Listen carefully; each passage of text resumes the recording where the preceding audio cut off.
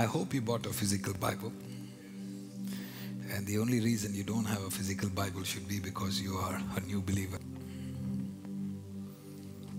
I use an iPad, but I have a physical Bible that I love. Can I teach you? When you have a cell phone or a device as the only source of your Bible, it's dangerous. Because you see, as soon as you look up, there is a dozen apps that are simultaneously fighting for your attention. Am I right? So you're reading your Bible and God is just about to speak, and suddenly somebody pokes you on Facebook. Do they still have pokes and pillows? I don't have a profile, so I don't know. And just about to have an encounter, and Instagram tells you, oh, your old college friend just sent you a message. So you stop reading the Bible and you go to listen to your college friend. So the enemy will use distractions on your phone to take you away from the Lord. So every believer must have a physical Bible. Every believer must have a what? Allocated physical Bible. In fact, there is a Bible called Journal Bible. Journal, okay? So both the sides, there is enough space for you to write notes. So what I do is that every time I open the Bible, I write the date on it. Just small, tiny bit on the corner. Because there are times when God has taken me back to the same page. And then I remember, this is something God had spoken to me 3 months ago. And already you have forgotten it. And then you write another date beside it. There are some pages that God has taken me there 8 to 10 times. And the Bible is big, so you want to personalize. The Word of God is God. The Holy Bible, if you look on the Bible, is written Holy Bible. The holiness is not in the book. That is why some Christians, they take the Bible and they put it under the pillow. And they're like, in case some monster comes out of the window, the Bible has been, it'll protect me, no demons will. No. The devil is not afraid of the book. So if you see it mentioned Holy Bible, it is because the words in it has the power to redeem you. And holiness completely is dependent on the way you revere it. Otherwise, it is just like any other book on your shelf. Many Bibles are dusted. Many Bibles are full of dust. Many Bibles are just left behind. You haven't opened its pages. So it's no more Holy Bible. It's one of those books in your shelf. Holiness is in the way you handle it. What brings holiness to the book is the way you celebrate the book.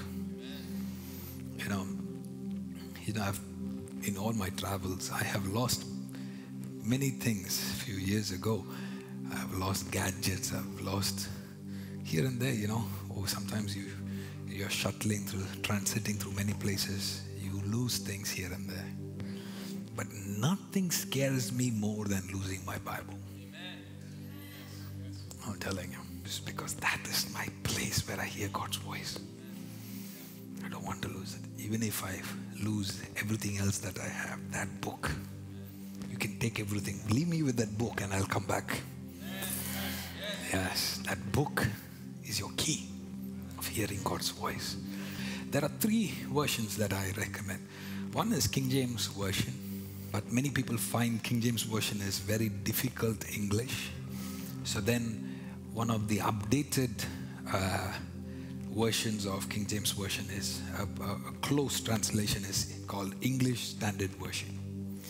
Now, some people read ESV and still they find it hard. Some chapters are very complicated. So at that point, for something more simple, you can go with NLT, New Living Translation. But I strongly recommend that you don't read just one version, because the Bible was not written in English. So everybody is trying hard to reach. There are sometimes I read a certain verse in one version, and then I read King James Version, and there are like literally one whole line that they just decided not to use in another version. I'm like, this is crazy. You don't get to do that. And there are things that are mentioned in ESV that you read in NLT and is almost completely different. So sometimes I wrestle with, like, come on, I want to stand and, freak out, because that one line can be life-changing. So you have to be passionate about the Word of God. So what I generally do is I have a King James Version, which is very complicated. So, and then on my Bible app, I use a Bible app called Tekarta. This app, what I like about it is that you can underline a certain word, putting it on her. So Abraham rose early in the morning, took bread and skin of water, gave it to Hagar, putting it on her shoulder along with the child, and sent her away. And she departed and wandered in the wilderness. So that word, I like that word. So I know there is a revelation there. So as soon as it catches my attention, I can just highlight one word in yellow. Did you see that? Okay, and when the water in the skin was gone, she put the child under one of the bushes. This is how I like to read the word. I pick up on words, pick up on lines, pick up on the details. Then she went and sat down opposite him. You see, you can, and what I also like is you can go in, and there is an option for you to write notes. Where is it? See, right here. So each verse, you can put a note there. Let me show you this as well, since we are on it. There is an option on this to have two sides. So when you flip it, you can have ESV on your left, NLT on your right. So what I do is, see, as you read this, it keeps moving by your side. Okay? So what I do is I read the Bible in King James, and I read one verse, then I read the same verse in ESV, then I read the same verse in NLT. So I get a full understanding of the scripture. This app is called Tekarta. So be a passionate student of the Word of God. Last week, a young girl, about 17 years old, she said, I just don't have the interest to read the Bible just like my parents do. So I find it hard to read so many chapters. And I told her this. I said, it is not about how long you read. What did I say? Yeah. It's about how deep you read. Imagine somebody saying, oh, today it is a pleasure reading the book of Hebrews. Like, wait a minute, you read the whole book of Hebrews in one day. Man, there are times when I've been stuck with one verse for 5 days. Just can't move. Because every time I read it, the Holy Spirit started speaking and speaking and speaking. 5 verses. I've struggled to finish the book of Matthew chapter 1. It took me more than 1 week to cross over to chapter 2. So when I hear people saying that, I finished the entire book in one day, I'm like, what is this? Bible reading competition, and I don't know how you do it. You have to digest it as you read it. What did I say? Digest it. You got to understand, the author who wrote the book is inside you.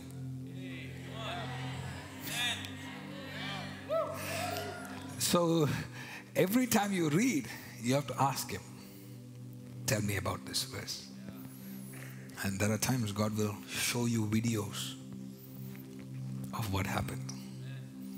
He will give you information that you don't see, and He will put it into your spirit, because He's inside you. So don't expect Him to speak in your ears, because He's inside you. Some people are waiting. Hello, son, how are you? No, that's not how God speaks. He's not outside, He's inside. So He speaks to your conscience. So as you read that, so Abraham got up early. Now, this is not what I'm preaching, but I'm just saying. So Abraham got up early the next morning. So for me, immediately I start thinking, wow, I got a key there. The key is lifestyle. Lifestyle. Abraham had a lifestyle of waking up early in the morning. And he did this. He prepared food and container of water. So break it down, see it, read it, understand it, reread it, meditate on it. So instead of you going on Facebook and bragging that you finished reading 10 chapters today, I feel so good. Instead, you read few verses. I wish you get stuck in a verse. Did you hear that? Listen, this is how I would do it. So I'm reading a verse, and as I'm reading, I'm also monitoring the Spirit of God who's talking, and there will be one part where I'll feel like, there's more there. That verse, don't jump to the next verse. Did you get what I'm saying?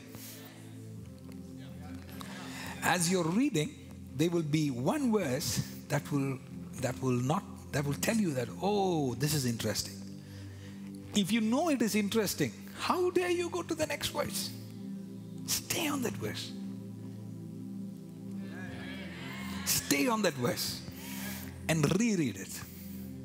And then you're like, I feel this verse is interesting. I'm reading it and I don't get anything. That means your spirit is not connected with the Spirit of God. So then you have to check, is my spirit silent?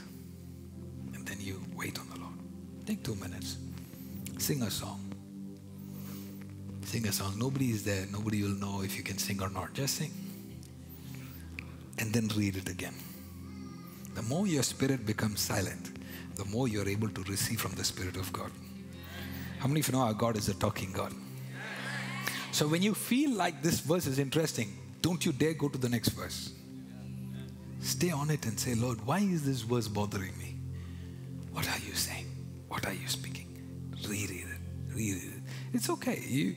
We have many years to live on this earth. Don't rush reading the word. You know, sometimes people say, but you need the whole Bible. The whole Bible. We need the whole Bible. What they don't understand is the God who wrote Genesis is the God who wrote Revelation. Please don't limit God. God can, listen, trust me when I tell you this, okay? May you experience this. God can speak to you from Genesis, the same thing He can speak to you from the book of Psalms. And the same information He can speak to you from Proverbs. And the same information He can speak to you, Matthew. And the same information He can speak to you from the book of Revelation. So you're like, oh, I was supposed to read that chapter, but I ended up reading this chapter, so now I'm going to have a bad day. No. Don't put God in a box. Don't put God in a box. The reverence at which you head toward reading that chapter is going to make God appear in that chapter. So you can get correction in Genesis. You can get a rebuke in Psalms. And you can get a correction in Proverbs. You can get a correction in Matthew. And you can get a correction in Revelation. So if today God wants to correct you, He can correct you in any chapter. So it's not about which chapter you read. It is at the reverence at which you go into the chapter. May you read the Bible differently. That is why you have to be possessive about your Bible. You have to be what? Possessive. If your house is on fire and they tell you, you can run in and grab one thing. Don't run to grab your passport. No, you can get a new passport. But grab the Bible. Because that Bible is now part of your journey. Yeah, but brother, I can get a new Bible too. Yes, but this physical Bible is where God was giving you encounters and leading you and encountering you. So don't switch it to another Bible. Be attached to it. and start celebrating God. Have beautiful colored pens, you know, and when something God speaks, put it in yellow. When God rebukes, put it in red. You know, when God speaks a blessing, put it in green. When it is a good information, put it in blue. You know, color code what you read the Bible. Find your own Bible where you meet God in your Bible. You know, sometimes when certain things begin to stir you up, it is not even stirring you up because it is cool. When you're reading your word, and if you feel something is igniting a fire inside you, it's not igniting a fire because it is cool. Hear me. Because what is cool to me may not be cool to you. What excites me may not excite you. So if something in the Bible is exciting you, it is because it is an invitation from the Holy Spirit. I said what? It is an invitation from the Holy Spirit into that experience. God is inviting you into that verse. God is inviting you. I believe the Lord wants us to go deeper into the things of God. Thank you for watching this video. We hope you enjoyed it. Subscribe and share with your friends. Have a great day.